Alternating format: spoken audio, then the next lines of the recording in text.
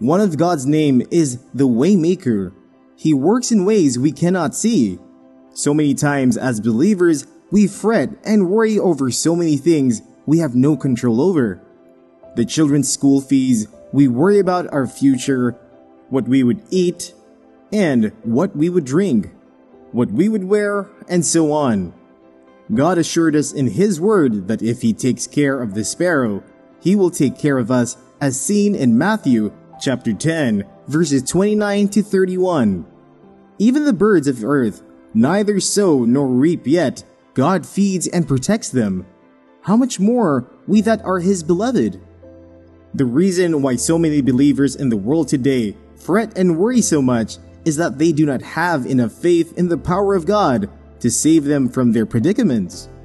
When we have different problems in life, it is important to put our faith in God because God is the hope we have. The Bible in Proverbs chapter 3 verse 5 tells us to trust in the Lord and we should not lean our own understanding. When we lean on our own understanding, it is like we are telling God we can do it on our own. It is saying we believe we can help ourselves, but God is telling us to put our trust totally in Him. There are many ways as believers of Christ that we get involved in crises of life. The journey of the cross is not an easy one. Jesus said to us in His Word that those that are with a heavy burden and oppressed of the devil should come unto Him, and He would give us rest in Matthew chapter 11 verse 25. No matter what we are going through, God is saying He would never leave us or forsake us. This is why we should always put our trust in God no matter what the situation or circumstances we might be in. There are so many instances that we put our trust in man. This is because man will always fail us. Except the Lord put in their heart to help us, man would always fail us. Jeremiah chapter 17 verse 5 tells us that cursed is any man who puts his trust in man, and that is why you must not put trust in man. Your family, friends, colleagues, and the rest would make promises to help you. This is not to say you should not accept help or promises from others. God is going to use people to help you. It is important to trust in God even when people have promised to help you. There are many times we as believers feel there is no way out of our predicament. An example of this is when we have terminal diseases such as cancer. This is the period God wants us to believe in His healing power and trust Him. Our God is a great healer. He said in Isaiah chapter 35 verse 5 that by His stripes we were made whole. God will always show up for us. God is never late. He is always on time. Your situation might seem hopeless, but God is always going to make a way for us. God said in His Word that He will make a way in the wilderness and cause water to flow in the desert. It means He will make the impossible possible. All we have to do as believers is to believe and trust God. There are moments when God comes through for us to proclaim how great He is. When the children of Israel got to the Red Sea, they lost faith and hoped for the worst, thinking that the host of the Egyptian army would catch up with them. He did what had never been done before and parted the Red Sea. It shows God does miraculous things in our lives that cannot be attributed to anyone but Him. When we worry, we put ourselves in a state of fear and anxiety. This has a negative effect both on our physical and spiritual well-being. Physically, our health deteriorates due to high blood pressure, which can be caused by excessive worry. Then our spirituality in Christ is affected since fear has taken over our minds. Worrying over situations we cannot control is not a solution to our problems. It is important to learn to pray during the period of our tribulations. Philippians chapter 4 verse 6 tells us not to be fearful or anxious, but we should rather make our request known unto God through prayers and supplication. When we have issues in life, then we as believers in Christ should pray. When we are in a difficult circumstance, we should pray. The Bible commands us to pray without ceasing.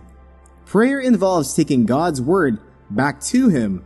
These are periods to affirm God promises over our lives. Prayer helps us remind God to make a way for us. As believers in Christ, there are so many things we worry about that are so trivial and small. What we worry about are so meaningless. We end up giving ourselves unnecessary stress. God has promised us that He will never leave nor forsake us. We worry a lot because we want to impress so many people. We worry about what others think of us.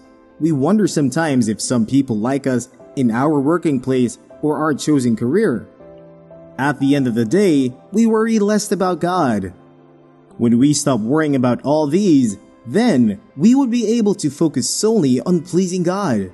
When we make God our priority, then we do not have to worry about what others will say. So, as Christians, we should not try to impress anyone but believe in the name of the Lord. When God is about to make a way for us, He is always looking for different ways to talk to us. It could be dreams, vision, and so on.